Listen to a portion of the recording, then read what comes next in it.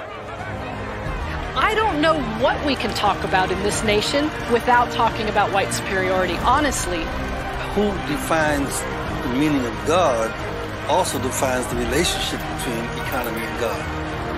African Americans spent $1.3 trillion last year, making us the 16th wealthiest nation in the world.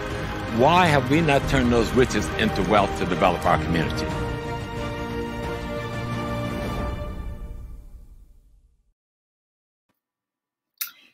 Peace and blessings, everyone. It's so good to be here.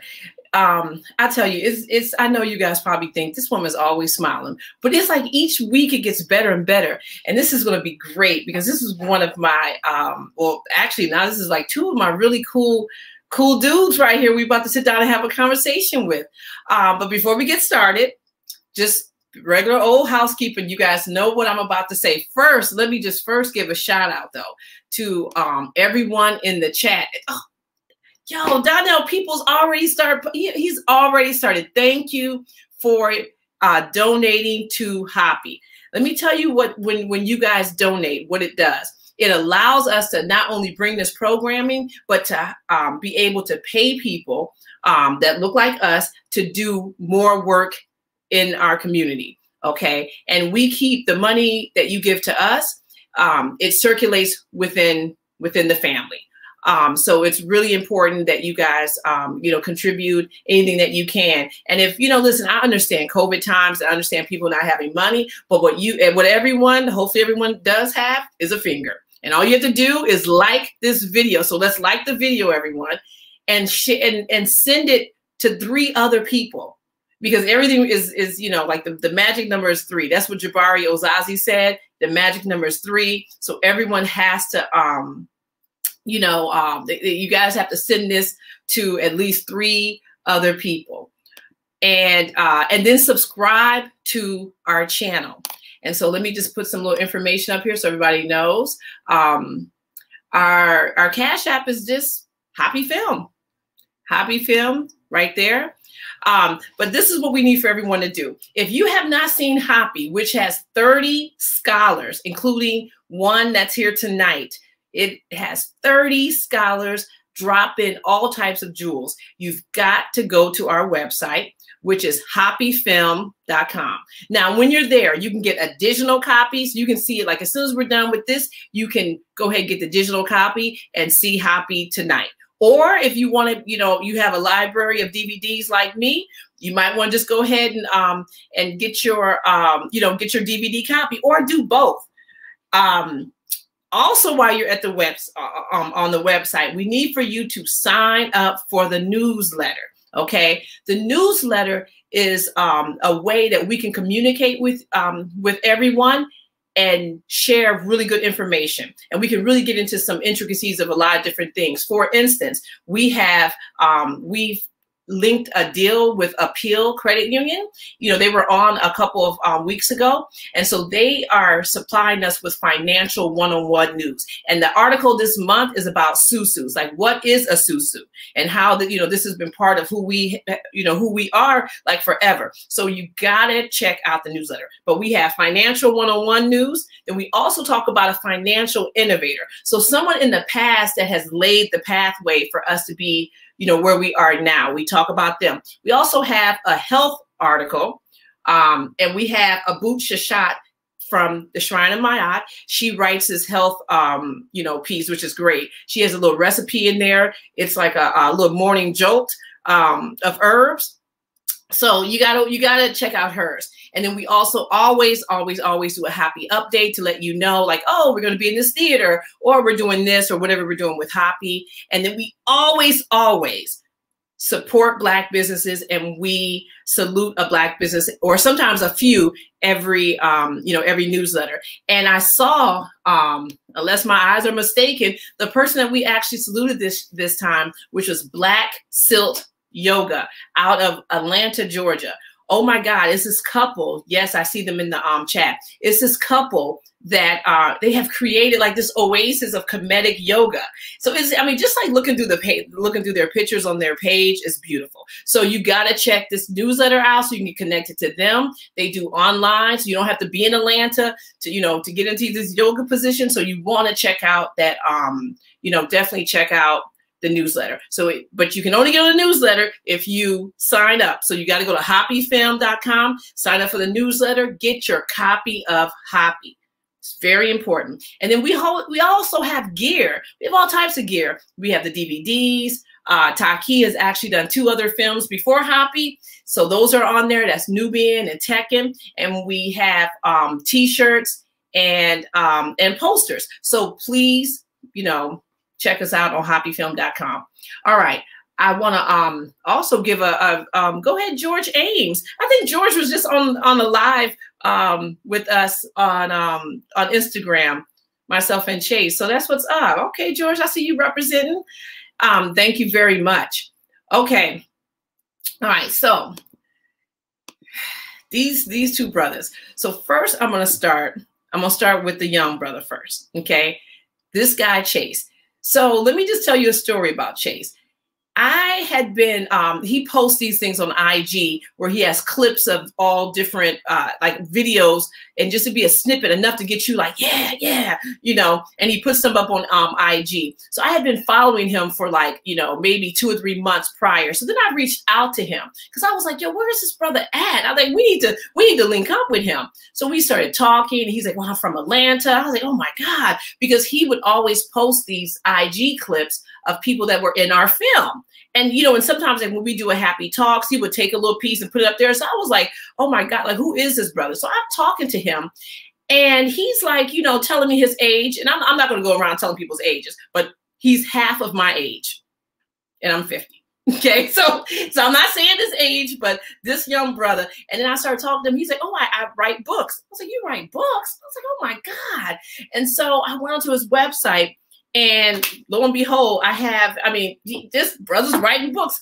But this is the thing. He was very humble, and he was like, what do you guys need? I'm here to support you. And that's what I'm talking about when it comes to Black Power Love.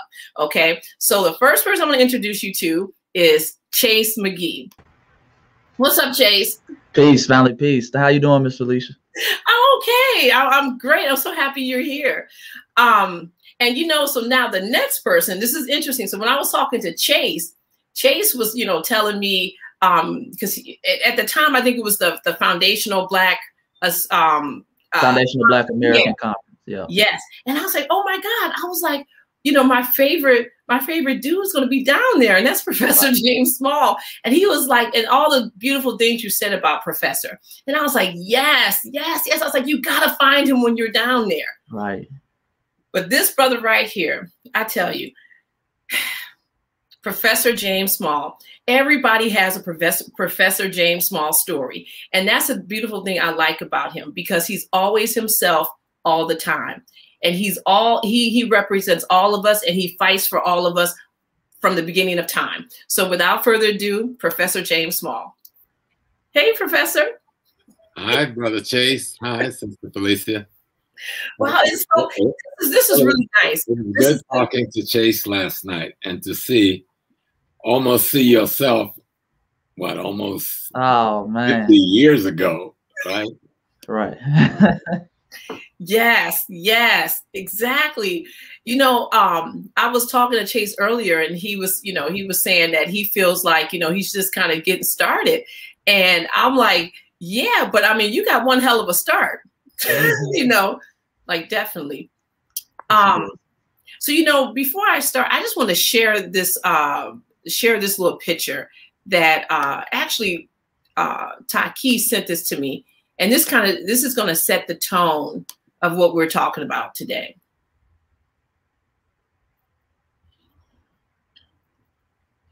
All right, right there. The youth can walk faster, but the elder knows the road. Absolutely. All right. So, Professor, I'm going to start with you. Okay. Why? Because I'm the old guy. No, because you're the one that said that's the rule. Every time we do these talks, like when we would have a showing, a screening. Yeah, we have a little talk back, and Professor is always like, the eldest goes first, which is usually Dr. Jeffries. A shout out to Dr. Jeffries, because I know they're looking, and to our other elder, John Henry Staples. Shout out to you guys. But yes, I want to start with you. That's fine. Okay. I'm happy. I mean, I was so impressed talking to Chase last night. I'm willing to sit back and hear his story. Yes. Yeah, Chase got a good story. I told this brother, I was reading his bio, and I was like, damn, this man. And the thing about the bio is only like maybe what, seven or 8 sentences. And I'm like, damn, I mean, this brother's done a lot. But Professor, when we start talking about this generational gap, like, what can you explain to us? What is it? Is it real? And just what are your thoughts on that? Well, I approach that simply. White folks got a generational gap. Black folks cannot afford a generational gap. That's right. A generational gap presupposes you don't have a family concept. See, how you going to have a family and have a generational gap? That's crazy. Okay. I grew up in a household where I had my mother, my father, my grandmother, my grandfather, my great-grandmother, and a couple of grand aunts. You understand? And I had about 20 other cousins, all in that same little 10 room. So you can't have a generational gap there, because the whole story of the family is intergenerational transmission of wisdom, concepts, and ideas. And if you got a gap, how you going to do the transmission? Okay.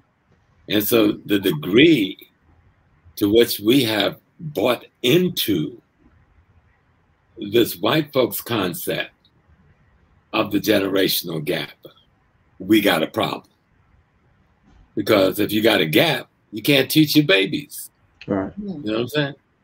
How you going to tell them, listen, I'm old, my back is bent, my knees are aching, my shoulders are round, my time is short, I'm passing this baton. If there's a gap, you can't pass that baton. The baton on economics, the baton on history, the baton on culture, the baton on how we love and how we define love. The baton on us understanding family as the foundation of civilization itself. And so that's why I was so impressed with our young brother. There was a song that says, the children are the future, keep them safe. But that's not true. That's the white man's concept. The elders are the future. Just give it a thought. Right? The elders are the future. And so when you pass the wisdom on, the children are the now. But it's that body of information that the elders pass forward that allows the children to create as the elder the future for their children. But the children are the now. They're the what's happening right now. Yeah. Okay. They are the present. Let me tell you a secret about the future. The instant you step into it, it becomes the past again to instruct the present how to create the possibility that we call the future that never happened, except that it's the present becoming the past. That's some new stuff, right, Felicia? Right. It's some new stuff. That's some new stuff. Let me reach for a book. I gotta get up. Yeah, I was sitting here thinking, I was like, how did I sit down here without a pad and paper? Yeah. Yeah. I always gotta have a book. And Chase gonna be talking about his books, and I want him to talk about those books tonight. Yeah. So people can get into it. But there's a book called The Generation Trap. The Intergeneration Trap, The Generation Gap. Now this is a deep book, and we've overlooked it, right? It's by Baba Obitishaka. And he published this in 2005. And it's called The the integration trap, the generation gap. So you can see it. The integration trap, the generation gap by Baba Obatishaka. And he deals with this whole concept. You just imagine, I want to hand you something, but there's a gap there. It means I can't reach you. So my whole notion of the future has been cut off. I'm sitting here as the past. So to Chase, I am the future because Chase is the present. I'm going out of being. He has come into being. You see, white folks remove the present and deal with the past and the future. The future is aspiration, is hope, is desire, is possibility. But the minute you reach it, it doesn't exist because it never comes into existence because it immediately becomes the past again. It is the past and the present. I am the past. Chase, you're the present. And the past is trying to give you a baton. It says, here's what I've learned. Right. Take the best of it that you can. Right. And use it to create a world that can aspire and create possibilities, which we call the future. So when you become the past, your children who will be the present, right, can recycle that information. Yes, indeed. That's the way Asa Hilliard used to call it, intergenerational transmission of wisdom. And that is the key. And that's what the white man did to us. When he cut us off from our history, he cut us off from our memory. And when he cut us off from our memory, he cut us off from having the ability to do intergenerational transmission of the experiences that produce the wisdom that will allow you to build the now that you, the young people, are living in. Old people don't build the present. Young people do. Yeah. And for me, I always consider myself, my mom said this to my baby girl when my mom was about 85, and her body, she had gotten thin, and her body had got crankly, and her heart had got bad, and her face had gotten wrinkled, and her hair had gotten gray. And she said to Naja, she says, everybody's looking at me like I'm old. She says, but I still feel 16. You see, I'm the youth I've always been, but my experience have created a spirit that is the elder because it had to do things and accomplish things and become a part of things. So there's a body of knowledge gained from that I now pass to you, you know. When I say I mean all of the elders. Even the elder on the street, homeless and on drugs, have got some wisdom to pass to you. Right. You know? Right. And a lot of time we walk right past whole institutions because we live in a society that make us look at the wrong things the wrong way. You know? The greatest love in the world is the love between the adult and the child.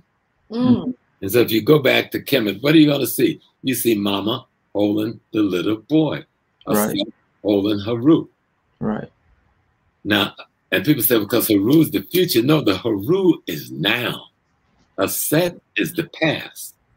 Now must rest on the past. And the aspirations we call the future is the noun for the children of the now. I hope that makes sense. That's not in the norm. But if you understand it, the minute you say, I have reached my future, doesn't exist. It never comes into existence. It immediately becomes the past of the present. Think about it.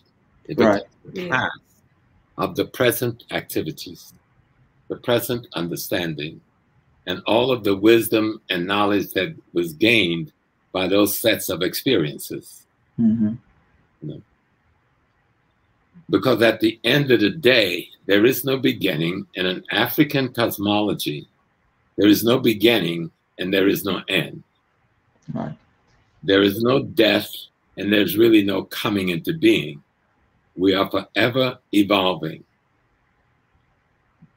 You know, the three of us who are talking tonight, we've always been here. Right, right. You know, we will reconfigure the matter configurations, but I know Sister Felicia has given birth to 2 boys. Mm-hmm. Yes? Yeah.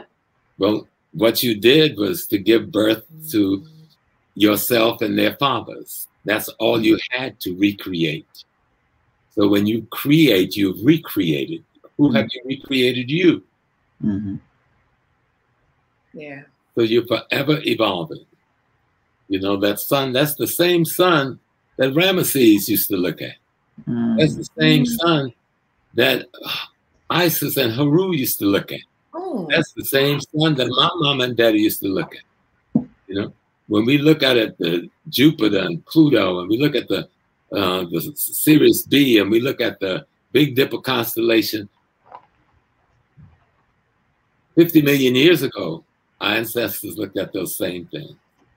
And what are those things? But all of the things that make all of us up. Right.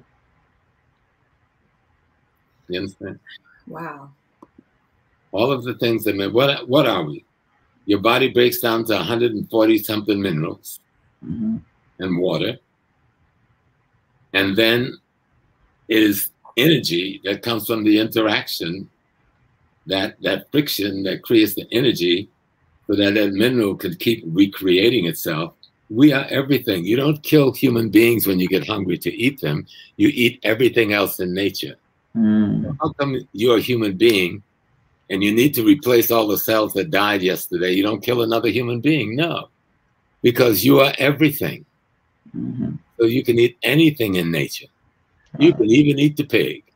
Don't let the Muslims fool you. That's their hang up. Okay.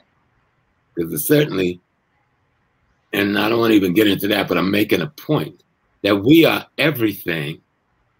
And that's why, you know, I'm going to take credit for coining the statement more than 3 decades ago. We are God having a human experience. I'm not giving that up to anybody. Right. When people were afraid to say it. We are God having a human experience. What does that mean? When you go into Kemet, all you see them doing is studying cosmology and ecology. Mm-hmm. They've left us so much because of that environment. But if you go anywhere into Africa, you look at the Orishas, they're talking about cosmology and ecology. That nature and we are one. You go into Haiti and look at voodoo. You say, oh, they draw those pretty things on the ground, those symbols they call bebes. Well, what is a bebe? But our ancestors' understanding of a cosmic energy configuration that we can comprehend that affects us on Earth.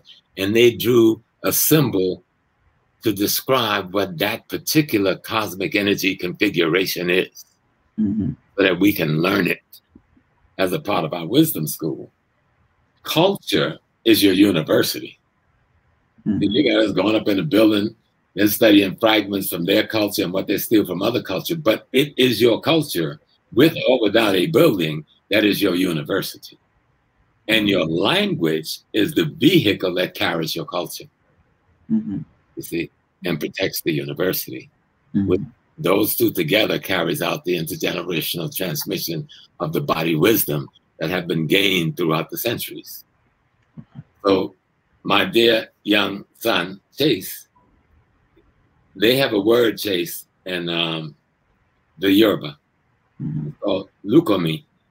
Most people think of Lukami as the name of a religion in Cuba that came from Africa, and that is true, a religious form. Mm-hmm. But the word itself means you belong to me and I belong to you. Mm-hmm. And it was an important concept when we got on those slave ships, to let one another know, despite the beating, the brutality, the rape, the murder, I stood over here in these chains on the other side of this ship, looking at you crying in pain on the other side, and I'm telling you, look on me. Mm-hmm. You belong to me, and I belong to you. And that's the way I feel about the youth. Mm-hmm. That's why we can't afford a generation gap. Because if there's a gap, you can't pass that baton. Mm-hmm. Absolutely. Absolutely. Okay. Wow. That's a nice little intro. Come on now. The intro. Hey, oh my God. Oh, we only getting started. Damn. Yeah. Okay. Thank you, Dwayne. Wow, that's very generous, Dwayne Johnson. You always give us money. Thank you. We're gonna keep it moving. Thank you, thank you, thank you. All right, Mr. Chase. I wanted to just, Professor kind of alluded to, your books and this and that, but I just want you to just tell us a little bit, tell us whatever you want to tell us about your journey and how did it lead you to writing 3 books entitled Voices of the Ancestors? Like, how did you get there? Right. And just as a side note, that's why I always tell you, Miss Felicia, I'm a student, because when you listen to Professor James Smalls, it's just your head is spinning, you always learn something new. But as far as my journey goes, I'm born and raised in Atlanta. Both of my parents are from Mississippi. So, we keep that Southern culture, that was instilled in me. So basically growing up in Atlanta, I grew up like many Black children in Atlanta. We put our everything in sports. Atlanta is a real big sports city. So as far as sports goes, I played everything as a young age, basically took up football. Went to a very prestigious high school, Southwest DeKalb High School, played for the legendary coach Buck Godfrey, who was a man who also wrote many books, was a man who holds the state record in wins as far as football coaches go in Georgia. Coach Buck Godfrey played for like a legendary little league team out in Delaware, one of the first little league teams to integrate. But, I had that culture around me at a young age and basically end up going to Jacksonville State to play football. And there, my freshman year, I tore my ACL, my meniscus, blew out my knee, and it was a wake-up call. It was a wake-up call at that point, because it was the first time in my life where I couldn't depend on football. And unfortunately for a lot of young Black men like myself, we put our everything in sports because that's all we're shown. When they talk about Black history, even when I went to the Black History Museum out there in DC, it kind of ended with sports. It was like you were a slave and now LeBron James is dunking basketball. So that's how I felt growing up. I was like, listen, the best thing I can contribute to my community is sports. So when I got hurt, I was down and I was like, that's it. But of course I went back home, talked to my mom. And the crazy story is I went to the local grocery store, and in Atlanta, we have what we call bootleg movies. So we had a bootleg movie, went to the bootleg movie man, found 4 movies. And he said, man, I'm going to give you the 5th one free. The 5th one turned out to be Hidden Colors. That was the best decision ever to get that 5th DVD. He just gave it to me for free. Then made me pay for it because I was like, I don't want no Hidden Colors. I don't want no Hidden Colors. What's that? So he gave it to me for free. I watched it, and the rest is history. That was in 2014. And from that time on, I just became a student because I realized I didn't know anything, Miss Felicia. And I still tell you that to this day. I don't really know anything. I feel like a kid in the candy store with all this candy going around, all this different, customs, traditions, all these different people to learn about. So for the next, I would say 5 years, from 2014 to 2019, I was just studying. And whatever I studied, I would write down. So I was making sure that not only did I study it, but I actually wrote it down and tried to memorize it, tried to learn it. So I would do that for on and off 2014 all the way to 2019 until I put out my first book, Voice of the Ancestors Volume 1. And every year since then, we've been putting out a book since, So 2019, 2020, and 2021. And that's how the story goes. So it's a crazy thing how an injury can turn into a blessing. Something that I thought that was, man, I'm a nobody now, turned into a blessing. And I got that blessing from a bootleg man at the store. So like Professor Smalls was saying that we can learn something from the elder that's on drugs on the corner. I learned something. The bootleg man changed my life when he gave me Hidden Colors. That was the rest is history after that. That changed my whole, how I look at everything and, just how I receive things. Mm-hmm. But you kind of appear to be a young person that has always like respected your elders. You think it's because you're from the South? Because you see that. And I know Professor from the South too, and he talks about that. Right. I was one of the fortunate ones. I was brought up in a 2-parent household. So, I had a mother and a father figure, strong father, strong mother. And raised me, raised me better than I could ever imagine, So just coming from that Mississippi, that Southern hospitality, just knowing to respect your elders, even certain things now, like I might curse on my little things, but I don't curse in front of my mom. It feels weird to me. I don't curse. It's just one of them things. I don't curse in front of my grandma. If I pull up in my car, going over their house to visit, I turn down the music. I turn down the cursing music because it's just one of them things, just out of respect. It's just instilled in me, at a young age. We already knew, even if you and your cousins, y'all out there in front of y'all listening to so-called gangster rap, we're going to turn it off when grandma pull in the driveway. We're going, it's just the certain things like that was always instilled in me. So it was easy to, receive information from the elders that came before me at a young age. That's just how I was raised. Yeah. Right. Yeah. Right. Right. So, that's one of the things, Let me add a little something, Brother Chase. Mm-hmm. With your family being from Mississippi. Right. Mine being from South Carolina, but most of the folks in Mississippi was taken from South Carolina during the cotton. Yes, indeed. Yes, indeed. But what's so beautiful about Mississippi, because when our people went there and they were on that delta, they recreated the Niger. They recreated the Happy River. They recreated the Coastal River on that delta. And so in Mississippi and New Orleans, but especially Mississippi, you got an African recreation, because that's the only thing they could create. Right. They recreated Africa. So it's not a Southern culture you're coming out. You're coming out of the Southern United States, African culture. Right. Recreated down in Mississippi. Right. It's a beautiful thing. They're hard at us in Mississippi, because Mississippi is black on black and black. Right. A lot of history in Mississippi. Me and my father talk about it all the time. Just out of that they're from Greenwood. So my father's side of the family is from Starville, Mississippi, and that's kind of where the Mississippi State University is.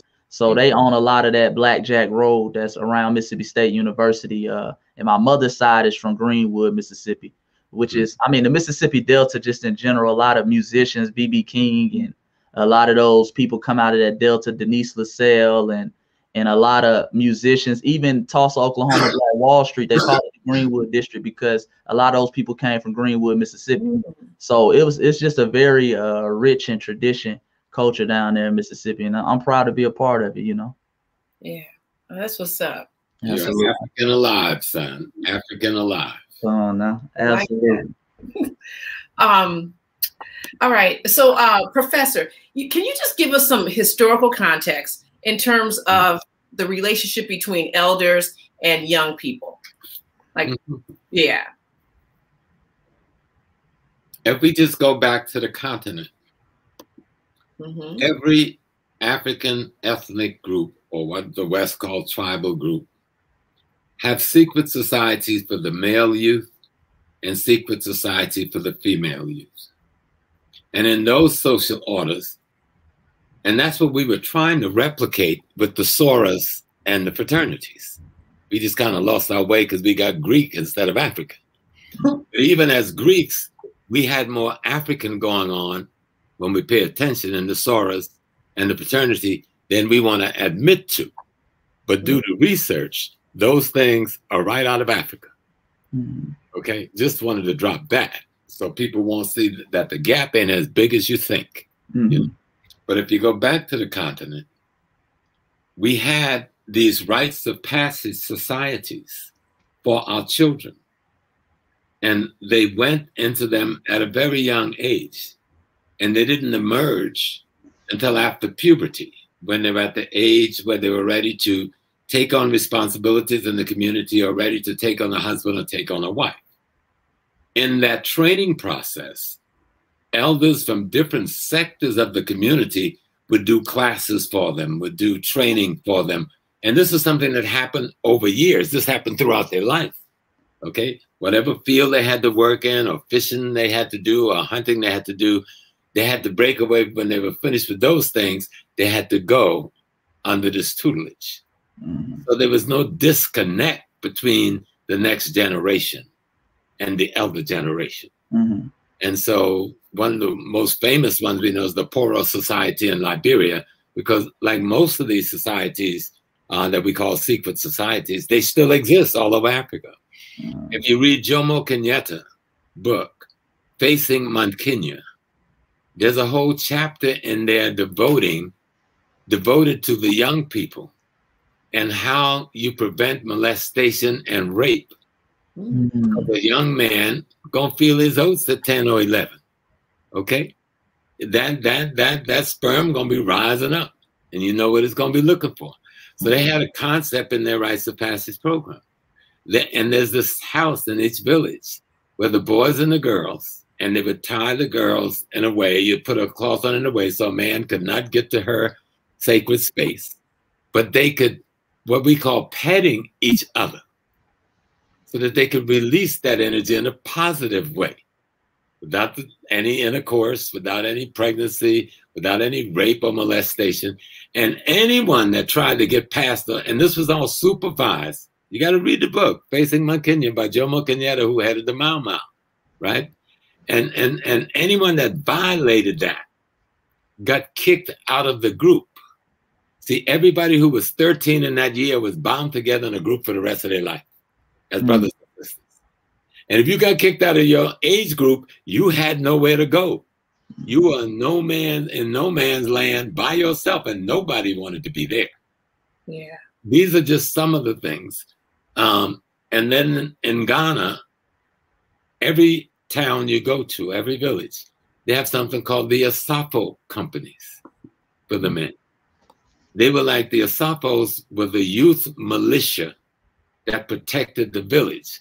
But it was the process in which the youth were raised to the level of adulthood with all the principles, concepts, ideas, and responsibility that would make them men of respect and honor. And there were similar societies for the women. And they became like the militia that guarded and protect their people as they move into manhood. And so in America, we did it with the Black church. Before, when slavery ended, 90% of Black people were not in anybody's church. There's a big myth on how we converted to slavery to Christianity doing slavery. Yes, some of that occurred, but the bulk of it occurs after slavery. Why? Because Christianity, the church as a model, was the only institution we were allowed to express our spiritual essence. We couldn't build no shrine, they would lynch our butts, murder us, burn it down. We couldn't build no mosques, even though the mosque is alien to us too, in certain ways. But we could build a church. You know what we took in the church? The only thing we had, our African essence. And so the Black church always had a rites of passage program, especially the Baptist church, especially the Southern church around Mississippi, Arkansas, Alabama, South Carolina. And I remember the one I went through. The graduating process was called the mourning bench. Now, when all of us got 13 in that little village I grew up in South Carolina, we were all gathered up, only those who were 13 that year, either 12 or 13. I forgot which one it is now. I'm getting old. Look at Chase when we throwing you that scepter. And so we were all called in, right, at that age. And then we were tutored for a year. You had to pick a church. The men had to pick a church father, and the ladies had to pick a church mother. This is one of the deaconess or the deacons or one of the elder men and women in church who were in a position of honor. And that person becomes your surrogate father. Just like in Africa, that would be your mother's brother, who would be the uncle. He has more authority of raising the son than the father. And so we didn't know this then. I would learn when I get to Africa, I go like, oh my God, this is what we were doing in the Black church before the Black church went astray. Some of it. And so at the end of that year of tutoring, we went to something called the mourning bench.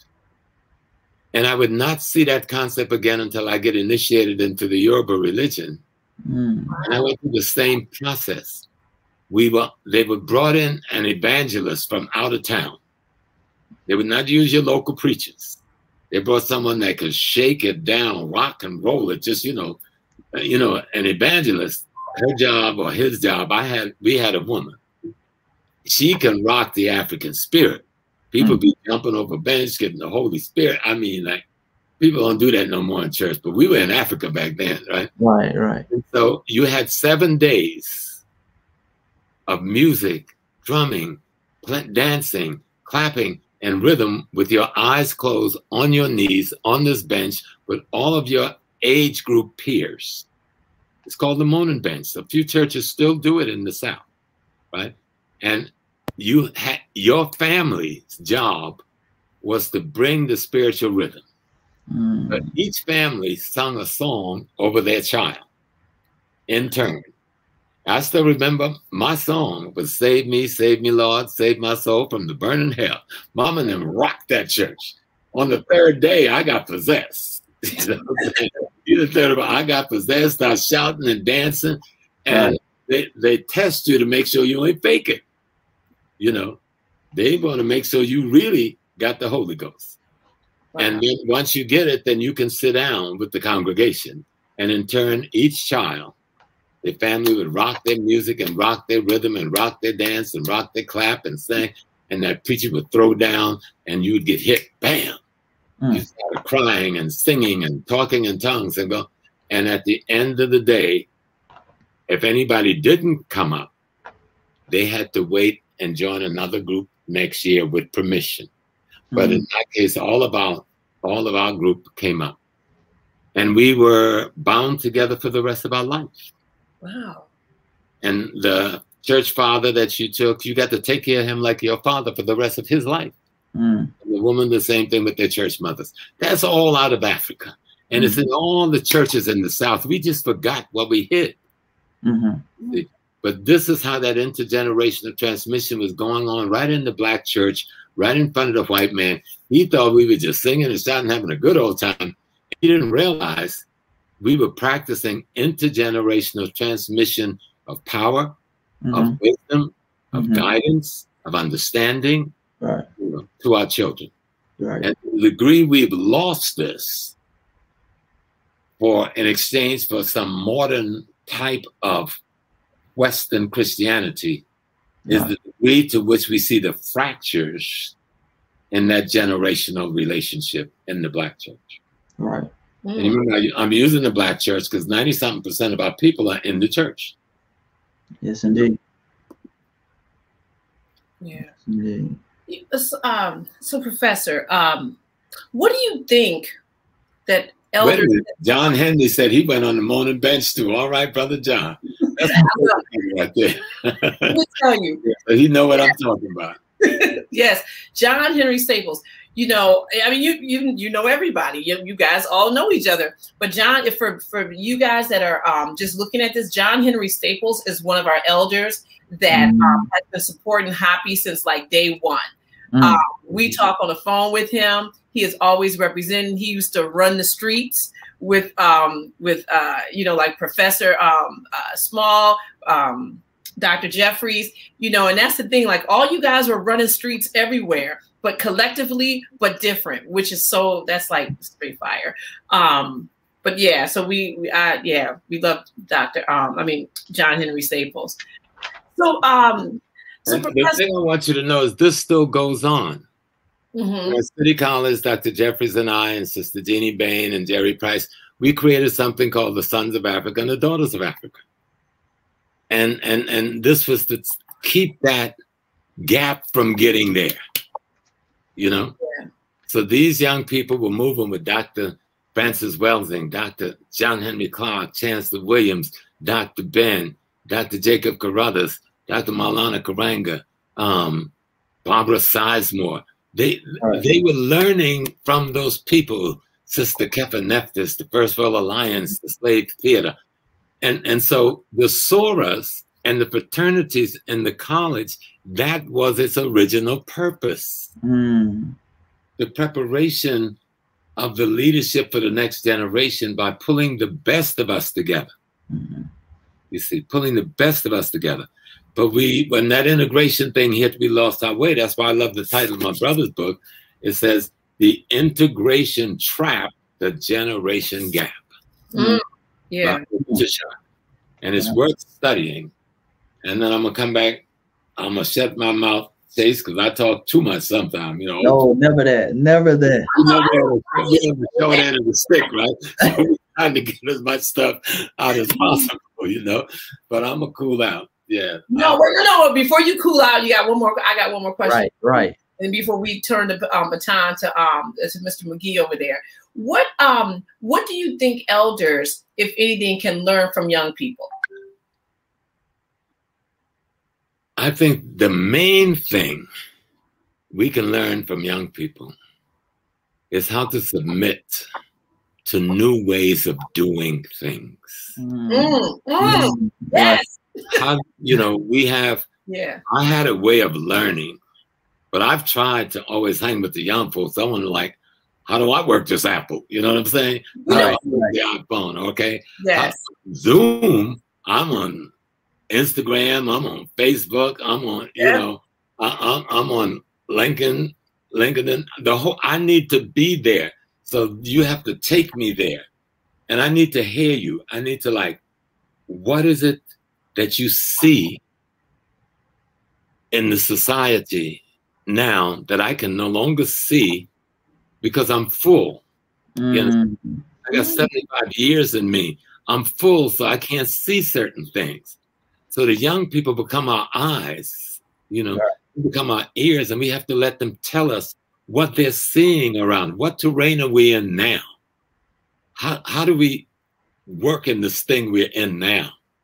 How do we understand the ecology we are in now? And that's what the youth have to help us elders to understand. And the elders have to learn to submit. When you submit to the youth, I'll tell you the little secret. This is the biggest secret kept in the world. The youth is the ancestors, people. Who?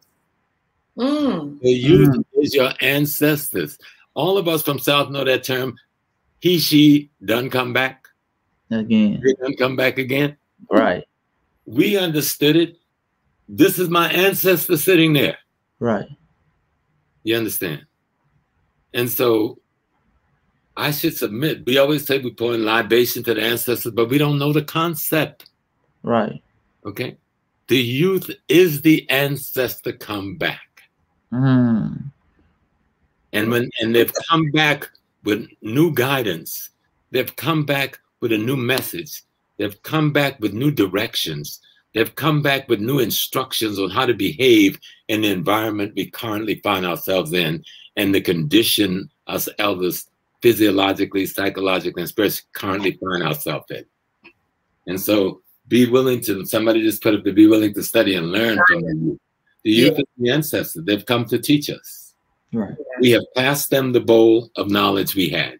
They're now going to innovate on it and improvise on it and give us a new way to look at the world with that same knowledge that we were looking at the world with 40 years ago. But they're going to give us a new way to look at it now. So it's more effective in solving the problems we face. Because you are our ancestors come back. Absolutely. Wow. That's So that goes right towards your book, brother. So you better get on it. Yeah. You know what? Yep, I'm about to ask Chase the same question. So Chase, what do you think young people can learn from the elders? I think to be plain and simple, it's just like the proverb that you put up at first. You know, the young can walk fast, but the elder know the way. You know, the elders, oftentimes we don't understand that history repeats itself. History is the greatest teacher. And many times, some of the thoughts that we have as youngin, the elders then already had that thought when they were young. You know, some of the movements, some of the, like I hear brothers all the time, man, we need to pick up and we need to do this, we need to do that. The elders have already done that in the past. And we need to study the elders movement and listen to them because they know where they went wrong. You know, I think we got to get big on energy. As youngins, the thing that separates us is energy. We bring the energy to the movement. But we waste a lot of energy doing the same thing and falling for the same traps and the same mistakes that many of our elders fell for. And when they try to tell us, we kind of don't want to hear it because at the same time, we got the white man in our ear who is telling us, listen to this elder, but don't listen to this elder. You know, they do this all the time. Listen to MLK, but don't listen to Malcolm. You know, listen to people like John Lewis, but don't listen to Kwame Ture, even though they were in the same organization doing the same thing at the same time. So I think that's a big part of it. Just understanding that the elder has already done what you're aspiring to do or what you're trying to do. And if we're going to be big on energy, if we're going to be big on concentrating our efforts, then we have to be able to listen to the elders and just move forward strategically. So, yeah. Yes, indeed. Yeah. That's clarity. That's clear understanding. Clear understanding. Yes. Yes, yes, yes. Okay. Wow. You know, this is so, I just love looking at both of you guys. This is nice because this is our future. It's right here. You know, there's so much work for us to be doing. And I think it's so nice, you know, that you two are here and you're talking about, you know, who you are, you know, in all of this, but how we're all still connected. And how everyone, you know, that's watching this needs to get connected, because everybody knows someone that's young and everybody knows someone that's, you know, that's elderly, but we got to get connected. And this is why this right here. Right. And can I add something to that, Ms. Felicia? Absolutely. Because me and Professor Smalls were having a conversation last night about, you know, how a lot of those organizations and a lot of the young movements that were happening in the 60s were co-opted by other organizations and other groups of people who now benefit off those same civil rights that we fought and died for. And that goes to now the Asians, the Arabs, the Indians. And so I think we're seeing the same thing now. And that's why it's so important we listen to the elders like Professor Smalls and just study history, because those same movements that we were going out there for, the George Floyd protest and the things of that nature, where everybody was talking about we want tangible, we want resources. Those resources are now going to members of the Asian community, the East Indian community, the Arab community. They're going to everybody but us. So they co-opt our movements in a lot of ways. So we have to understand that and, like I say, listen to the elders, because oftentimes it happened to them first, you know, and history always repeats itself. And that's the clarity, Chase, that so many of our people don't understand. And it's such a sensitivity with us because we suffered because we were not Europeans in America. We tend not to want to criticize non-Europeans who are helping to oppress us, whether they're aware of it or not. Right. And if we don't, we keep perpetuating our own demise. We have to tell people you are standing on my foot. Now you don't get off, something bad gonna happen. Right. Right. So you can't be smiling and be saying, "Oh, salam alaikum, kaifa halik," and you selling me rotten meat. Right. You can't tell me, "Oh, I'm a Muslim and you selling beer and wine in the back of the store." Absolutely. I mean, let's get it right now. Right. Right. You know, you can. Malcolm said, at the end of the day, those who exploit us take the money. When the sun goes down, they take the money to another part of town.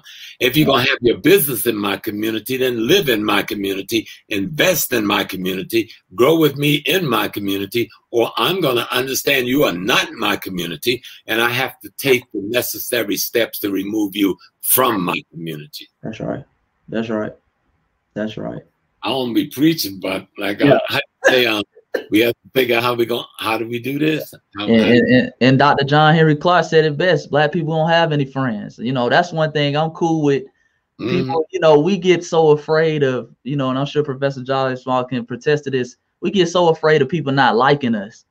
You know, what's gonna happen if the Asian community are not our friend? What's gonna happen? What are they gonna do? Friends, it ain't. What are they gonna do that we so afraid of? You know, our women not gonna have the weaves anymore. What's gonna happen? They're just so vital to our community. You know, we support all these communities even since day one. Like I said, a lot of those civil rights acts in the 60s were tied to a lot of those immigration laws that helped them come over. A lot of their communities, these Chinese shops, these hair stores, nail shops are set up in our community. We make up their main base, you know, and these communities, like I say, they could give a damn about us, honestly. So, you know. Right. And we've got to be clear. See, part of what the generational relationship is, and Chase was talking about earlier, is like how I get my information to Chase about the road I was walking down, which is the same road he's now walking down without Chase stepping in the potholes I stepped in. Right. The cliff I fell off of. Right. You know what I'm saying? That's why it's essential that us elders communicate back to the youth, and that the youth be susceptible to having this communication. Because that's why I love the term "look of me." You are me, and I am you. Absolutely. Absolutely. And I belong to you. Absolutely. You are my ancestor come back.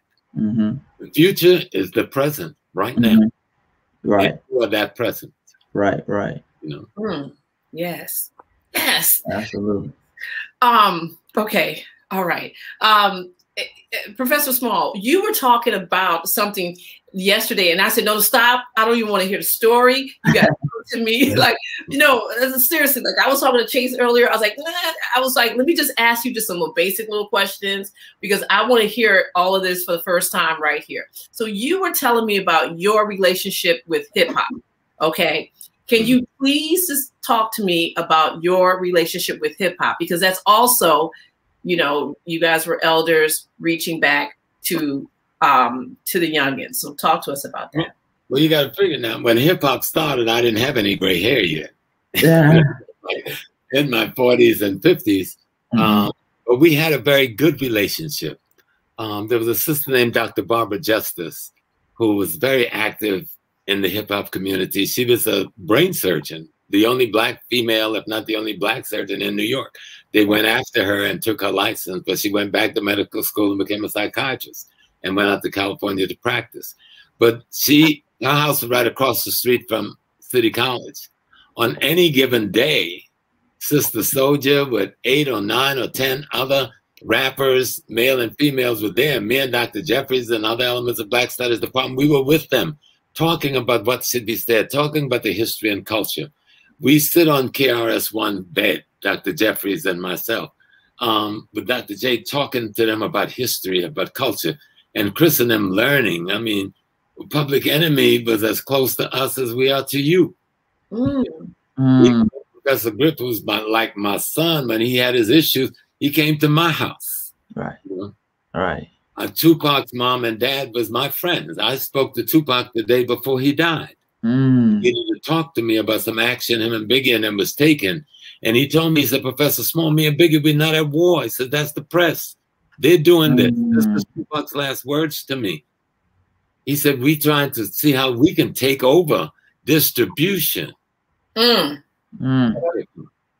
then I told him, I said, Pac, you know, you're going up against the mafia with that one. You alone can't do that. He said, no, we organizing other brothers across the country. Of course, 2 days later, he was gone. Hip hop, and I spoke on it very early. Look at the time. What we call hip hop was already happening for decades before in terms of that music genre. I remember a guy down in South Carolina, a little roadside dusty floor, wood floor club. When you dance, the dust came up through the cracks. It's called Club 17. And the other one was called Daddy-O's. Boy, I don't even tell you what's going on in those clubs. But there's a brother named Jerome Ford, and he had 2 turntables, but he would play only 1 record at a time. And he had a brother, they didn't have the beat machines then.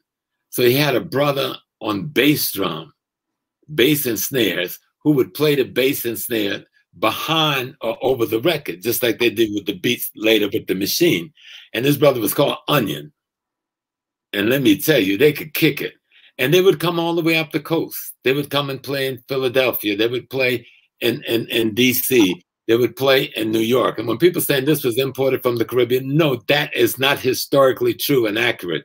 It didn't start in the projects in the Bronx. It took on a new life there.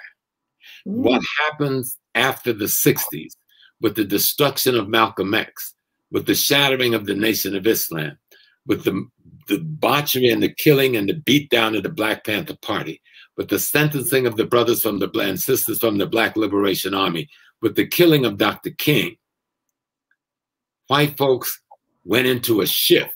And let me show you a couple of things that happened in the country, more than a couple. They took music out of the schools. Now, some who's old enough to know, we know when they just took the music curricula out of Black schools across the country.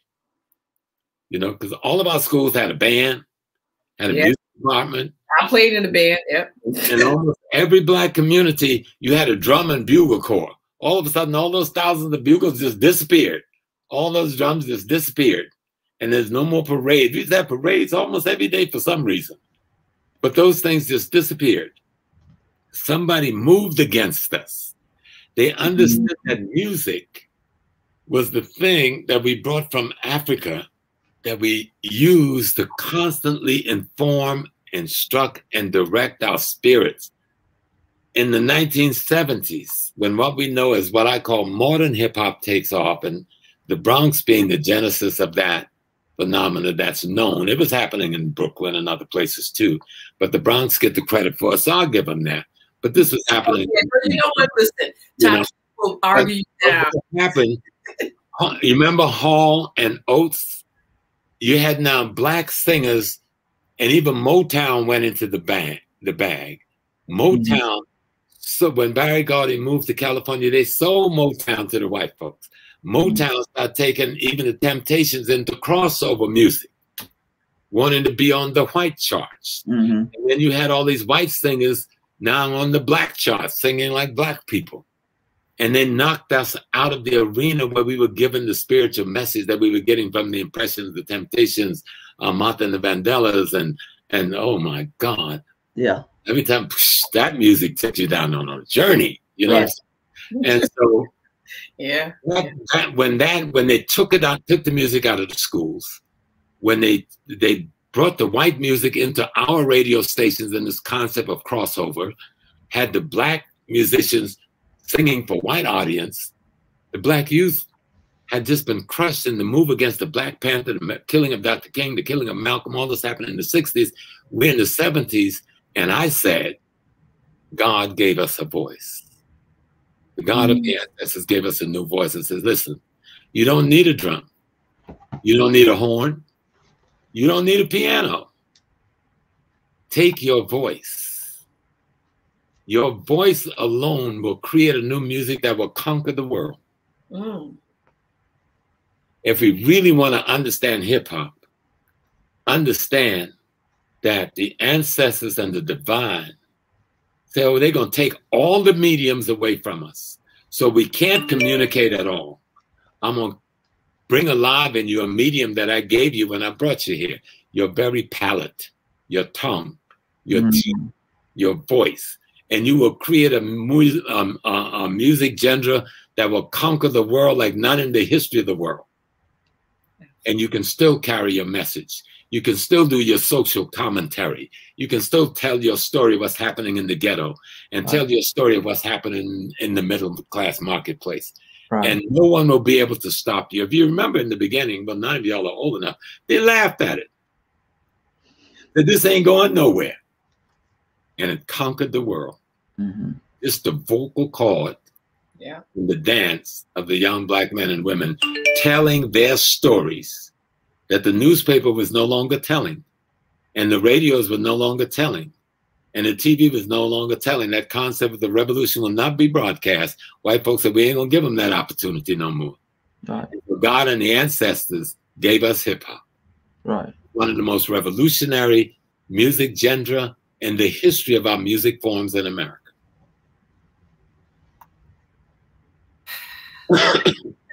We're gonna just take a little commercial break just to let we gotta take just a deep breath with you, Professor. You know, you guys are definitely dropping some jewels right here. So listen, guys, if you haven't seen HAPI, please, right there is hapifilm.com. Please check us out. And get your digital copy, get your DVD. Right here, we have a whole new look on our DVD now. Look at that gold popping right there. So get your DVD copy. You know, like I was saying last week, The Wiz is probably like my favorite movie of all time, and I have it in every version you can think of. And so please, please support this brother right here, Chase. Let me add something, sister. Add something. It's my voice. If my voice means anything to all people that they love Brother Small, please give financial support to HAPI. The white folks is not going to support HAPI. Okay? Other groups are not going to support the concept of HAPI. Only we can do that. Your $1, your $5, your $20, your $50, your $100. You want to drop a couple of grand up there too? That's nice too. But unless we support HAPI, this kind of discussion with our beautiful little son here, 25 years old, have written 3 books. He sounds like he's 65. When I was talking to him last night, I go like, this little boy sounds like an old man, an old spirit. Yes. But, you know, help constantly promote HAPI Talk and HAPI's effort by making whatever donation you can. No amount is too small and no amount is too big, but it's a way we show love for ourselves by taking care of ourselves. And of course, you know, show all the other kinds of support for the different things in the HAPI store. Mm-hmm. Thank you, Professor. And one of the things we're going to do is, I didn't even tell you this, Chase. So listen, because you know we like supporting, definitely like supporting our young brothers. So our HAPI movement. Mm-hmm. There's 4 principles, and the last one is teach the youth the truth. Even though the youth is teaching us the truth, that's what's up. The first 5 people that can email us 3 things that you learned about Chase tonight. All right. hapifilm.com. You're going to get a copy of his new book. First 5 people. Yes. And so let me put the address, because I know you guys want to ask me right there. First 5 people, 3. You got to do 3 things. Okay? Right. Things that you learned about Chase over here. And we're going to get you the copy, because, you know, and I just sat here, I was like, oh, wait, I already ordered my copy. But I'm missing Voices number 2. I was like, I got to get Voices number 2. Yeah. So you guys, please, you know, and this is what we're talking about when you guys are donating. We're putting it right back into, you know, the very people that are doing the work. And Chase is definitely, you know, doing the work. Thank you, Chase. Thank you, Professor. Thank you, Miss Felicia. That is so cute. You call me Miss Felicia. Oh. I was just like, oh my God, I'm a miss now. Honor and respect. Honor and respect. Exactly. Always. Even from the first time I talked to you, it like, even when I'm talking to you on the phone or when you're texting me, it's always Miss Felicia. That's what's up. Yo, I love you guys. Okay. All right. We're gonna keep going. All right. So, you know what, Professor, we're going to start back with you, because you had mentioned some of these groups like First World Alliance, the Slave Theater, Shrine of Black Madonna. Like, what do you attribute the fall of those organizations to? Well, many of them, you know, were attacked by COINTELPRO and the FBI and the local intelligence apparatus, because they knew that was where a lot of the intergenerational exchange was taking place. The youth was always at least half, if not more, of the audience of the Slave Theater or the First World Alliance, or working with African Heritage Studies Association, the AHSA, or the National Black Studies Association, or the ASCAC Association, the Association for the Study of Classical African Civilization. And there were many others. And one of the attacks was on our cultural institutions and our educational institutions. And we didn't pay attention because we didn't know what was happening. You know, the buildings we were in, all of a sudden now they sold it to somebody. We got no place to meet no more. They put a gulf between, we were doing a lot out of the churches, and then a gulf came between there when the churches got involved in this partnership with the government. Right. The government was giving you money to build senior homes, and the government is giving you money to buy vans, but the government is telling you, you can't have them radical professors and radical community youth in your church anymore. And so a lot of the churches started closing their doors to us in the urban centers. But it went even more than that. You know, new genders came about, you know, where you had the computer now being more accessible in the home. You know, you had the Facebooks coming into being. You had other forms and mediums. And then they declared war on us in that period in one of the most vicious ways in the history of this country. I would dare say that the crack epidemic and the crack war is second only to slavery and the destruction that it wrought on the Black community. And we know for a fact that came straight out of Washington, D.C. That was the CIA. You understand? Mm-hmm. This was an international conspiracy to destroy the black youth. Mm-hmm. See, because when Dr. Martin Luther King marched down the street, we're accustomed to seeing all the elders holding hands and hands on the first two rows, right? But 90% of the people following Dr. King was the youth. These were teenagers. Right. Okay? The Black Panther Party was mostly teenagers. This was the black youth. HARUAC was the black youth. The Nation of Islam medium age was between 16 and 25. This was the black youth. Yeah.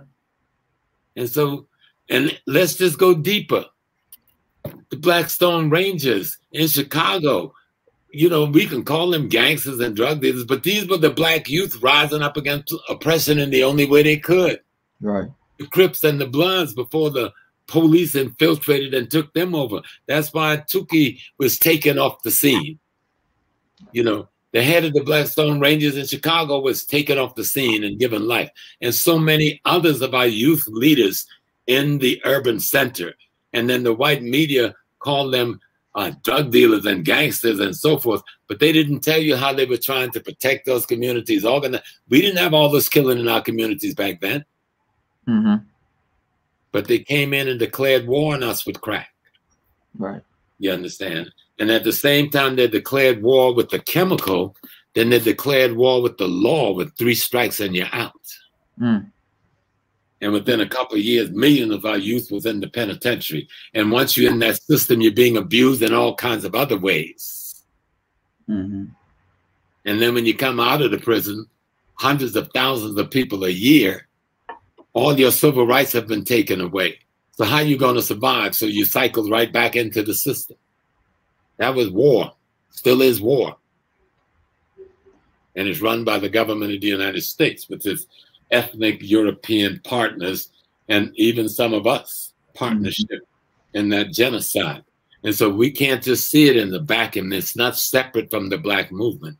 All those things crushed that movement that we saw in the 60s because the target was the black youth. The Right. only thing that saved the black youth, there was 2 things. I wouldn't say the only. It was us kicking down the doors of colleges and getting hundreds of thousands of more going and getting credentials and training. But the thing that was the greatest salvation to the black youth was hip hop and rap music. Okay? People don't want to talk about it, but history is going to have to tell the truth. The greatest salvation was hip hop and rap music. It gave them a way to be when the rest of society said you don't even exist. Right. Mm. Right. Absolutely. Yeah. God, yeah. Mm-hmm. And they made money and Right. built homes Yeah. and took care of their parents Right. and did things in the community. Yeah. People don't have to like Jay-Z or have to like Beyonce, Mm-hmm. but look at how many people's bail they paid doing the demonstration. Look at how many other people they help out of jail. Look at the monies they sent to the continent of Africa to help poor people in their medical situations and the school situations. And they're not the only ones doing it. Right. Across the spectrum, you know, people were saying the other day, well, Stevie Wonder is moving to Africa. Well, hell, I made Stevie in Ghana in the 1980s. Wow. And he already had a studio there and a home. So it's not something new. He may say, I'm tired of this now, I'm going to make it permanent. You know, but many of when you go to Ghana, their music genre is called hip life. The jazz music in Ghana is called high life. Mm-hmm. So hip hop came out, and when they adopted hip hop, they merged it with their jazz music and called it hip life, and it took Africa by storm. Right. So hip hop and rap was a salvation for that generation that was attacked chemically with crack and legally with the 3 strikes and your outlaws that they came and to remove us from the streets. And this is after slaughtering the Panther Party. We see in the movie Judith, what is it called? The one about Brother Fred. Judas and the Black Messiah. Yeah, Judas and the Black Messiah. That's an example of what they were doing. That's real. I was there. I knew Brother Fred. I was with him and Mark here in New York, I think about 3 or 4 weeks before that incident happened. They were here in the city. Right. And so that's an example of the government of the United States moving on Black youth. Fred was what, younger than you, Chase? Sir, he was 21. You know, he's younger than you. Yeah, 21. Yeah, but he was a young god. Yeah, yes, sir. And they were scared of him. And he was just one of hundreds of thousands of young God, male and females. Right. And so that's why they declared war on the Black youth.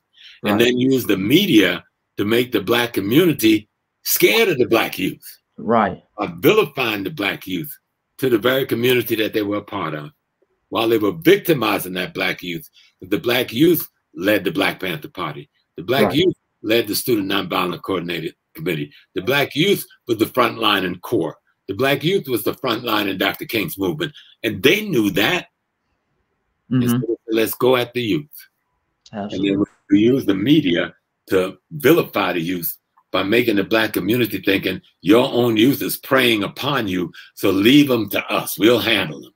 So we'll come up with some laws that we'll put them all in jail. We'll put 1 million in jail in 2 years. Mm-hmm. And recycle them to death and destruction. Right. But hip hop broke the back of all of that. Mm-hmm.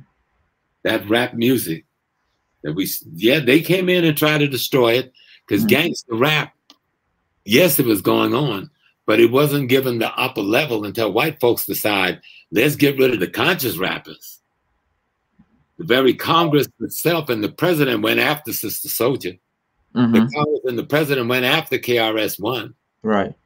And those Tommy Mottola and all the other little criminals running around there, and Interscope and the others, you know, trying to destroy so many other of the conscious rappers by not even giving them a play. You know, let the truth be the light. Only the truth can set you free. Mm-hmm. Absolutely. Yeah. So, you know, what do you think about Chase? What do you think about like where music is now with young people? Like, what's your whole take on that? As far as music, I look at it as a form of expressing the communities they're in now. You know, I understand when young brothers say, talk about the poverty, or they talk about having to get it the street way. I understand that because they just displaying their part of their reality. You know, what I try to do is give them some other things or give them some knowledge, wisdom that they can talk about that's not per se looking at the street angle. You know, so when you introduce certain brothers, for example, I had a brother the other day tell me, man, all I know is slavery.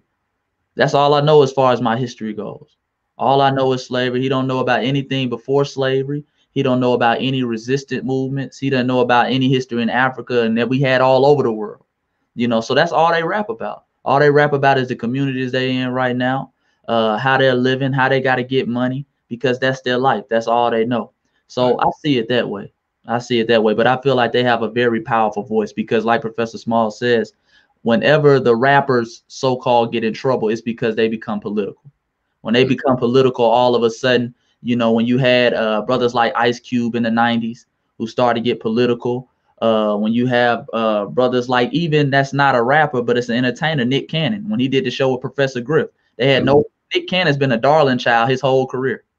His whole career, they love Nick Cannon. He's the host on The Masked Singer. He's been in Hollywood since he's been like 10 years old. All of a sudden, he does the show with Professor Griff. They start speaking truth to power. Now, all of a sudden, he's on an apology tour. He's got to apologize. He said he was going to pick up the documentary with Dr. Sabi. Now, all of a sudden, they started to shun him. Now he's anti-Semitic. They start throwing out words that really make no sense when you know the etymology of the words. But, you know, that's what they do. That's what they do. So I just look at hip hop as a form of expressing itself. And it can be very powerful when we become and get on code and get political with it. Right. And let's put it in verbal context. Hip hop is a revolutionary response, right, to the oppression, particularly of the inner city Black youth in the United States of America.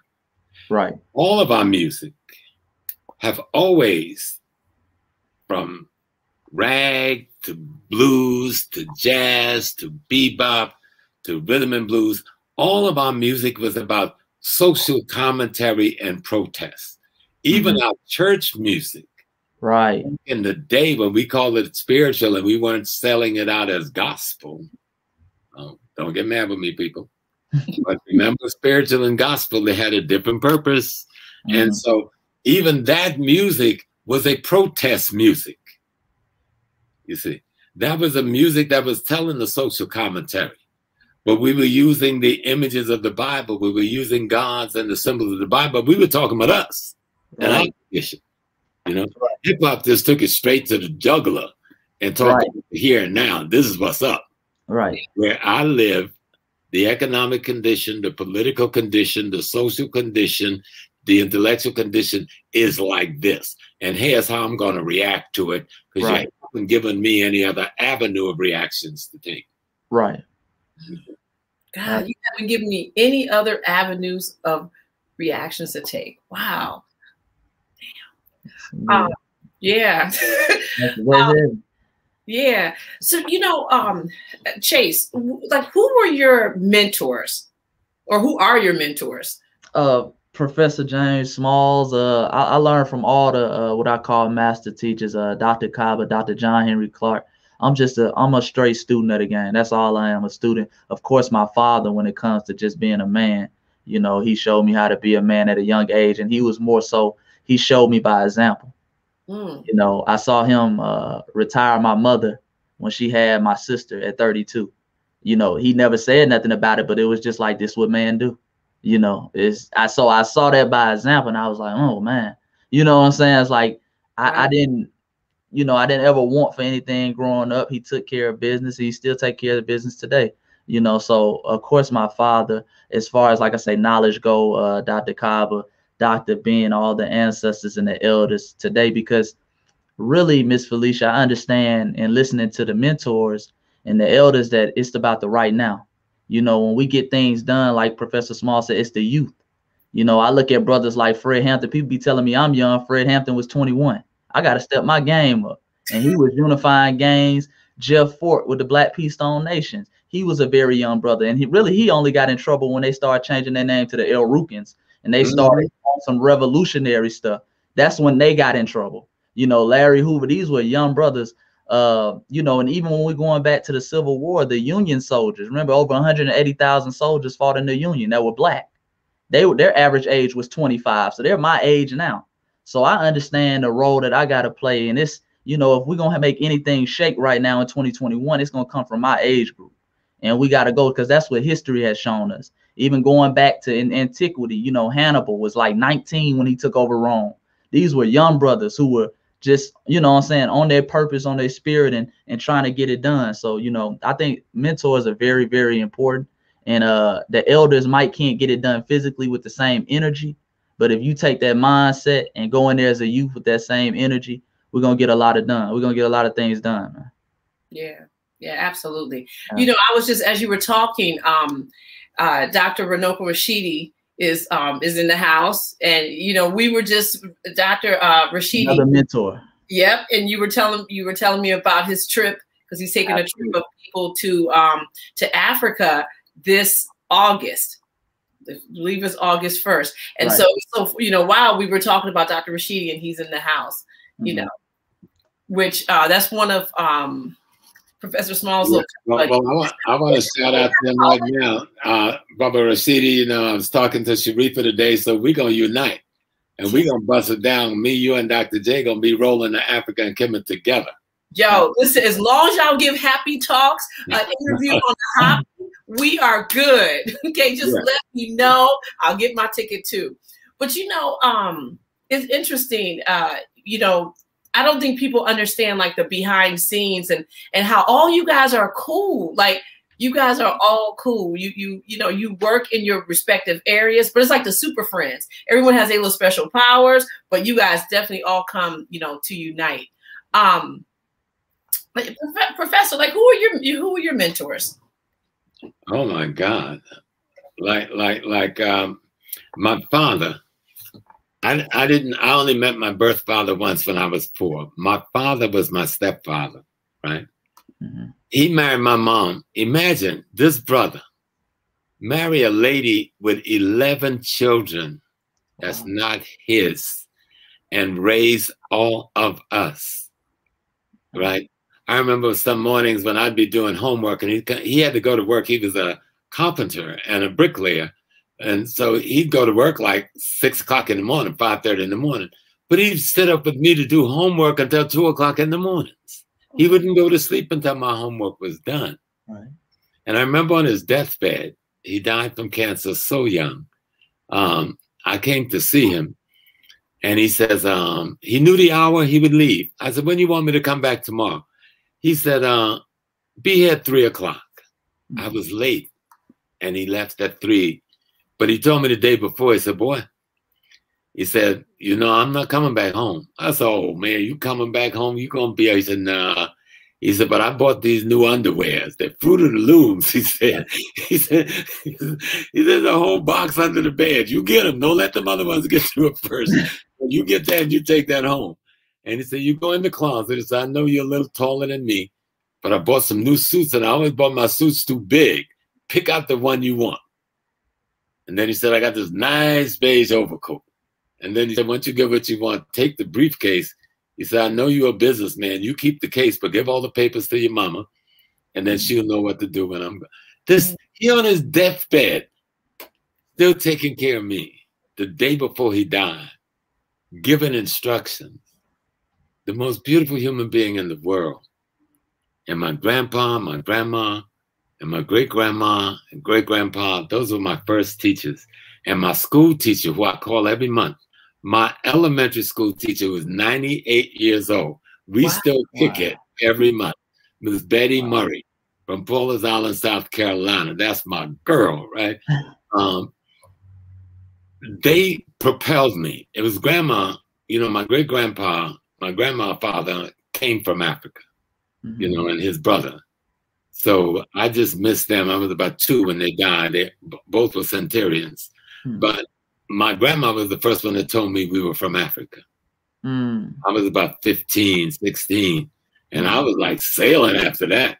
Yeah. I was in another space. And then I met Malcolm that same year. I was 16 years old. I saw him on television. And I told my mom, who had just moved to New York with my father to work to make more money, I wanted to meet this man. And my mom brought me up here to meet Malcolm X. And I met Malcolm X. Wow. You know? Wow. And so the white folk, I went back home to Georgetown, South Carolina, thought I was Malcolm X. So they railroaded my butt in the military the day after graduation. And he was assassinated while I was overseas. And then I came home, joined his organization. His sister Ella became one of my great teachers. Haji Sham Jabba, who performed his janaza and his funeral, became one of my great teachers. Camille Badu, Sonny Malik, who was a soldier, Bumpy Johnson, and a bodyguard to Malcolm. Then Dr. John Henry Clark, I would meet during that same period, Dr. Ben, and then I would meet Dr. Leonard Jeffries, who was one of the most powerful teachers in the world. Dr. Francis Welsing, Dr. Rosalind Jeffries, Dr. Barbara Sizemore, Dr. James Turner, Dr. Jacob Carruthers. I've lived in heaven. I was born into this back. Dr. Ivan Van Sertima. I mean, Dr. Malan. These people are like uncles to us. Right. Noko was there on the same journey with me through many of these teachers. And so those are the people who formed me, you know. And so I have a responsibility to all of them until I'm no longer here in this body. Right. Because they took their responsibility to Black people seriously. Right. You know? And it's look on me. They're me, I'm them. I love them. They love me. Absolutely. I talk to them like they're still walking around in their bodies right now. And that's when we look at Chase, that's them come back. Right. There's Dr. Clark up in there. There's some Dr. Ben up in there. There's some Ben Sertim up in there. There's some Francis up in there. That's them come back. You know? Yes, indeed. Yes. Gosh. You know, you gotta just take a deep breath for a minute. All right. God, you know what, Professor, it was really nice what you said about your dad. You know, I was thinking when you were talking about him, I was thinking about my father, who's no longer here. He's transitioned, but yeah, you know, people need their daddies, definitely. Right. So now, you know, we talked a lot about, you know, our mentors and and what's what we need to like make it work. So what are some things when we're looking at each group? And we'll start with you, Chase. Like, what are some things that you think the elderly folks can maybe do more of, or do something, or do better? As far as the elders, I would say pretty much let me see how to say this. I would like to see more elders speaking the language of the student. Times have evolved, and speak in the sense of, we might convey our message kind of raw sometimes as a younger generation, because now we have hip hop, we have different things. So I would love to see more elders listen to those messages and be willing to have conversations. And like I say, to me, the best teachers, like Professor Smalls, I feel like Professor Smalls can speak in any language. If you a man coming from the streets, he can speak to you in a street type of way, where you understand and you can convey it. If you're coming from a scholarly world, or you're coming from a corporate sense, he can speak to you in a certain type of way. And to me, those are the best teachers. So I would like to see the elders basically speak in the language of the student a little bit more, because oftentimes us students, we only know one language. We're not diverse mentally where we know how to talk about, different things, economics, or so we sometimes you got to meet us at the low point and bring us up, so I would love to see more elders do that. Yeah. Yeah. And Professor, what do you think about that? What do you think younger folks can do better? No, I agree with Chase 100%. I call it going back home, and that's why I love Leonard Jeffries. He do a lot of that. Dr. J, he go where the young people are. Sometimes I don't want him to do all this. I want him to take a break, but we got to go to our young, even if we just sit there and listen, just sit there and listen. Just let them see our face. I first learned about Sonetta and Sonetta TV. A lot of them didn't know me. So I'd slip into the National Black Theater and just sit up in the back. And I was kind of scared of these youngsters. So I'd go packing a friend, you know what I'm saying? I was a friend, because I'm saying, they say they're crazy. But I'm going up in here. And then we started to get together, and I started walking and saying, there's too much conflicts. And I remember me and Bambata got with some of the brothers who was having these big fights, and we got in the room and said, okay, we're going to cool out this conflict. I'm going to be a mediator. And then we're like, who the heck is this dude?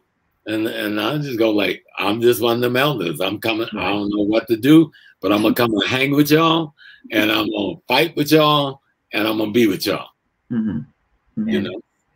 And sometimes just be there. Just go and listen to the youngsters. Listen to what they're saying. They're saying the same things we're saying, just in their way. Yeah. They're confronting the same ills, economically, politically, and culturally, the same police brutality, the same racism that we did. But they've got some new weapons we didn't have. And they know how to use them better than we do. And we need to go and sit with them and say, okay, we don't know how to use that weapon, but we got some information, the ammunition that you can put up in that weapon. Absolutely. I think more of that has to happen. More of the events that our young people are doing around the country, us older brothers and sisters, let's go and attend those events. We don't have to agree with what they're saying or how they're saying it. That's the future we talk about, which is right now. This is the right now. And it's going to be too late if we don't go sit with them now. Let's go sit with them. Because the one thing I found when I went among, started going to all these events, the young people love us, man. They love us. Yes, indeed. And they protect me. I don't have to carry my gun no more.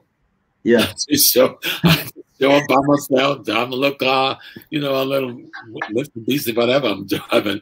And I go in there, and you treat it like a god. Babies. And then you listen to them, like we look at Chase and goes, oh my God, there's a God having a human experience. Absolutely.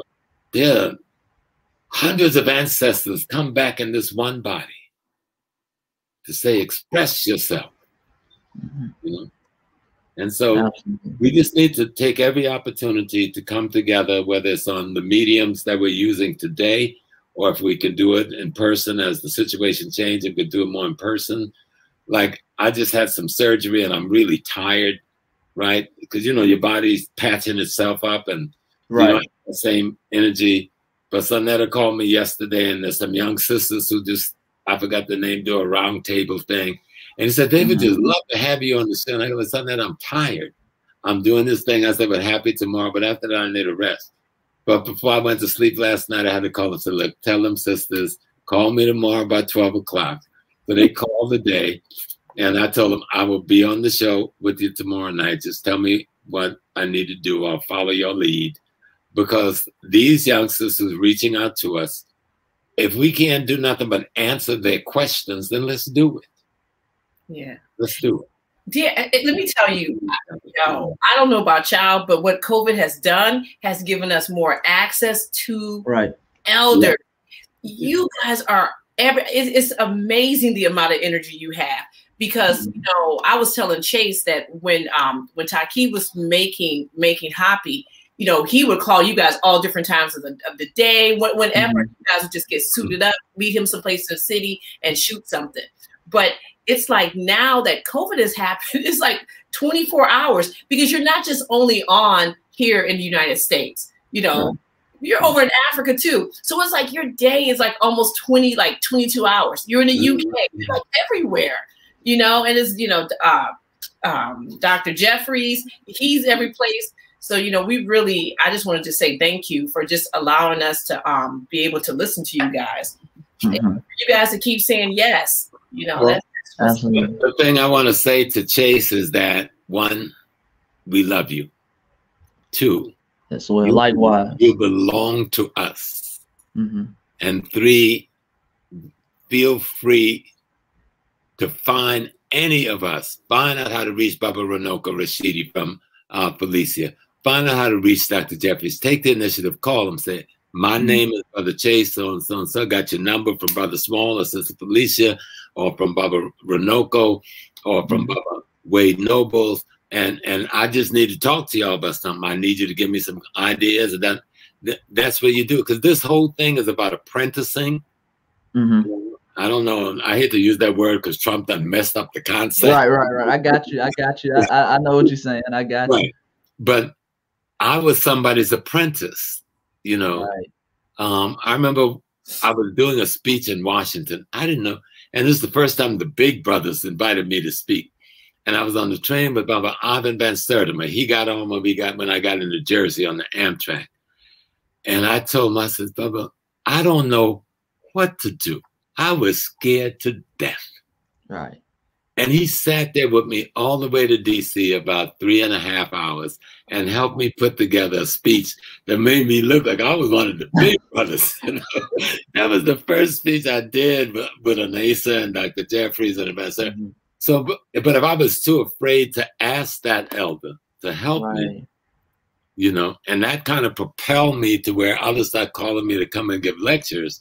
But that was the first time I gave, I think it was something Dr. Asa Hilliard was having, one of his educational conference. And I was talking about the politics of the day, how we integrate education and politics of that day. I think I still got those notes. But Dr. Van Sertima took away the fear. He showed me that I could do it. I didn't even know how to write a paper to give a speech. I could write a paper to give to my teacher, but I didn't know how to do one to make a speech with all these big giants, right? And he showed me, like, just tell the truth. Get your information together and just tell your truth. And that works, and that's how I do things today. So reach out to the elders sometimes, because sometimes we don't know how to reach out to the young people. We don't have the connections, you know?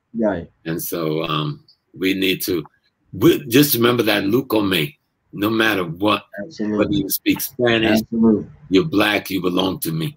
You speak Portuguese, you belong to me. You speak French, you belong to me. You speak Creole, you belong to me. You speak English, Anglo, You belong to me. That's what we got to remember. Mm-hmm. We are the African. It don't matter where we are in the world. Mm-hmm. No matter whether we're the Aborigine or the Biborigine or what origine, we are the African. We are the original source. When God decided it was going to manifest as a human, it manifests as an African woman first and then an African man, and they hooked up. Right. This is the history of creation. Absolutely. Absolutely. Like I say, the feeling is likewise. You know, we love Professor James Smalls, and I think oftentimes the elders get a bad rap because as the youngsters, we listen to the white media too much. And like I said, the white media props up certain elders that are against the youngsters. Right. So we don't hear the Professor James Smalls on a mainstream level. You have to come to certain channels, and those channels are far and few in between, you know. So oftentimes, like I said, we don't hear from the elders that support our message and who are riding with us. So that's very important. That's why I'm blessed to have platforms like this, like HAPI Talks. Oh, that's what's up. You know, we can't even do it without you guys. That's the other thing. You know, we all need each other. Yeah. You guys have I mean, you really answered all the questions that I had in terms of of all the major things. I do have a question for both of you guys. What gives you hope in the other for the future? Like Chase, what gives you hope in the elders in terms of how we're looking at the future? I think understanding that the elders will always be back around, that we are our ancestors. So we never really go anywhere. You know, that's the big thing. You know, Professor James Smalls talks about, you know, not fearing death. I am my ancestors. I'm a talk truth to power. I'm not afraid of leaving this earth, you know. And the same thing with the elders. The elders will be back around. You will become the elder at one point in time. This whole cycle is just going to continue. You know, that baton, as long as we keep passing that baton, that's what gives me hope.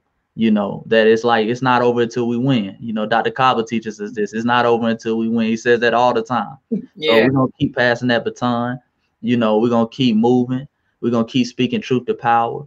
You know, that's what it is. Yeah. Yeah, absolutely.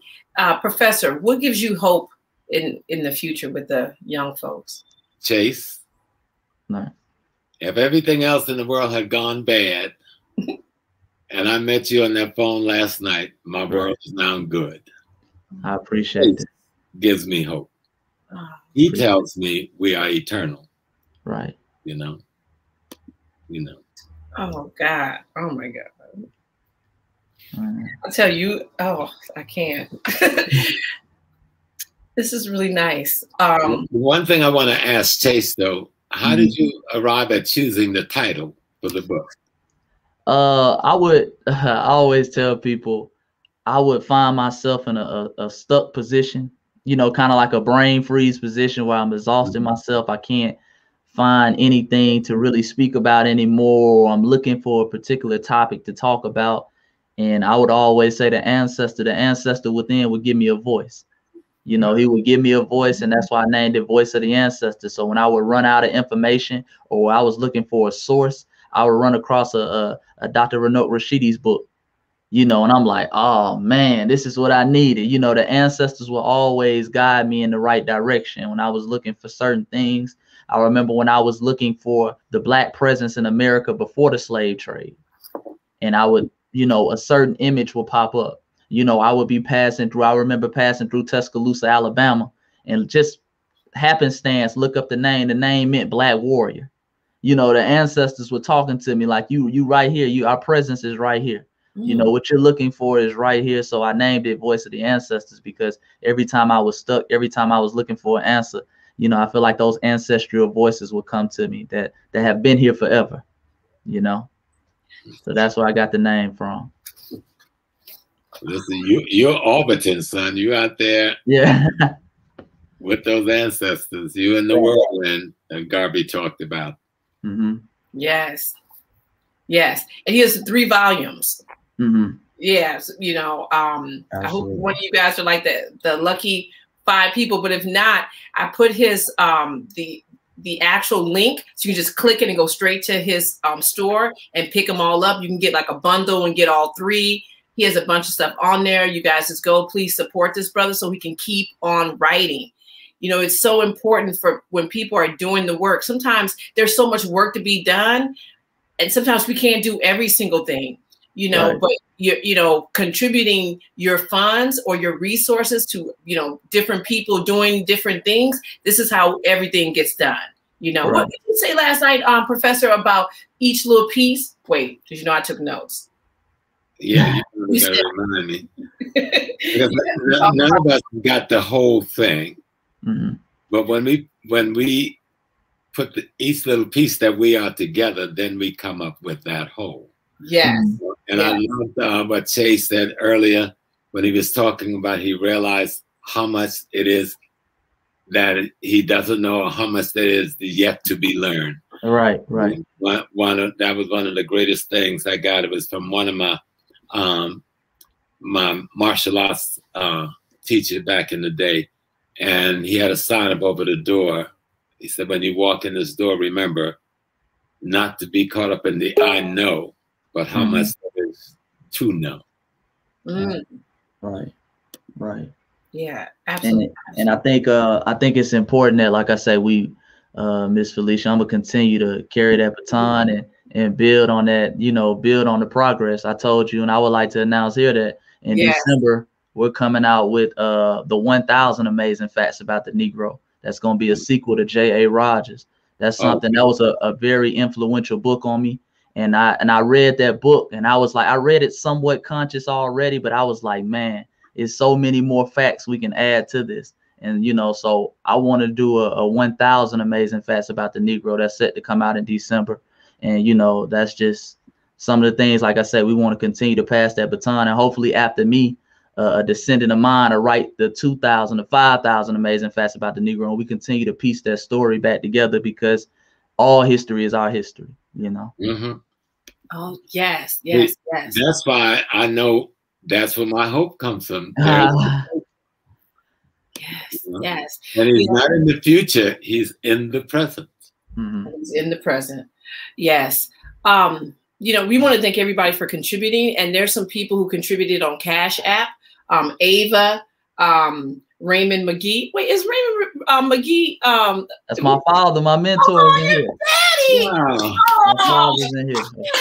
Of course my father's going to support. Of course my father's going to support. Oh, that's what's up. And B Mac. Go ahead, Mr. McGhee. That's what's up. Oh my God. You know what? I can't even take. I'm about to start getting damn tissue when I'm doing Oh man. This is listen. Oh my God. It's no love like daddy's love. Come on. Mama's all right too, but I'm telling you, them daddies, y'all just don't know. Every man. Yes, every man that is listening right now, you guys are so wanted and you are needed, because you know it's just daddy's all right. And I feel like that's the you know, Professor Small says all the time, that's the original Trinity, you know, the mother, the father, and the child, you know. So that's the oldest symbol of Trinity, you know. Yes, yes. Oh, that's what's up.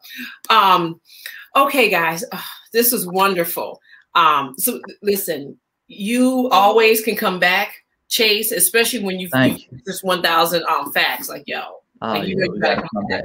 Yeah, you come back before then. You know, there's a lot of months between December, so I want you to know that this is your home. And Professor, I tell you, love some Professor. I saw somebody in this little chat saying, I talk to him every day. I was like, okay. I want Chase. I'll call Chase tomorrow, and then I'm gonna hook you up with my sister Portland down in DC, so we can put your books on our page. Okay. Yeah. Okay. We'll do. Yes, we got a good number of people, and they'll move with you. Absolutely, I appreciate that.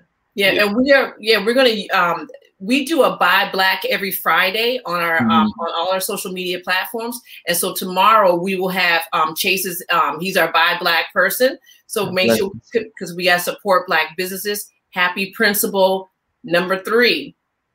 Support Black businesses. And so please support this brother, because this is when we're talking about, you know, oh, the young people, this is the young man right here. And so let's support him so he can keep doing what he's doing. All right. Thank you, guys. Now, let me drop some little stuff on our religious brothers and sisters. Remember, Moses was a young chase one day. Jesus was a young chase one day. Muhammad was a young chase one day. Umar was a young chase one day. Aramullah was a young chase one day. Okay? Oshun was a young chase one day. If we understand that, the youth is when empires get built, because Chase was talking about them having that energy. Us elders, we simply pass you the information for you to form with your energy and recreate the tomorrows that become the blueprint for your yesterday in the present time. Absolutely. Absolutely. Okay, guys, right there. There's his IG, Voice of the Ancestors. It's a huge platform on IG. He puts out videos all the time, and you'll see Professor Small in the videos a lot. All of our elders. Thank you both. I'm just going to put you guys in the green room for a moment, talk to everybody, and be right back with you. Okay. Thank you. Thank you, Ms. Felicia. Thank you, dear. Yay. Okay, guys. Listen, I thank you guys for tuning in tonight. Please like this video, share this video with 3 people. All right. Share the video with 3 people so that, we can get everybody, looking at this right here, because this is monumental. Okay. Young and old right here at HAPI. Please go to our website right here. We got the new HAPI DVD. Look at that gold, because we gold.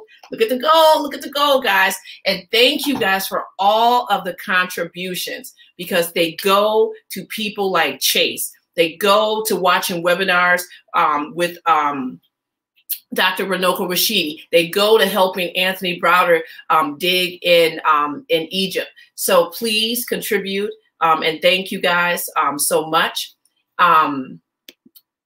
Get the DVD copy. hapifilm, sign up for that newsletter. It's very, very super important. All right. So I hope you guys have a beautiful weekend and a better next week. All right. Peace. I don't know what we can talk about in this nation without talking about white superiority, honestly. Who defines the meaning of God also defines the relationship between economy and God. African Americans spent $1.3 trillion last year, making us the 16th wealthiest nation in the world. Why have we not turned those riches into wealth to develop our community?